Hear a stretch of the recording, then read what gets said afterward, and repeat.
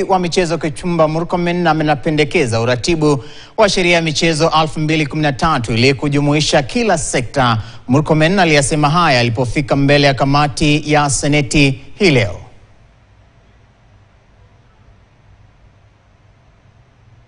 The truth is that we have a very inadequate Sports Act.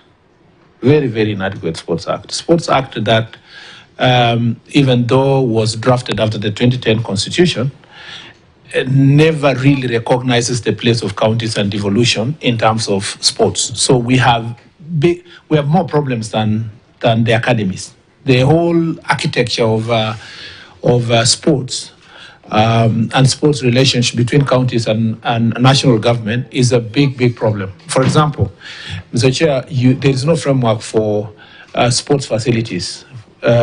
We constructed a stadia like the one we just did the other day in Kwale, and there is no clarity of how we are partnering between national and county government to start.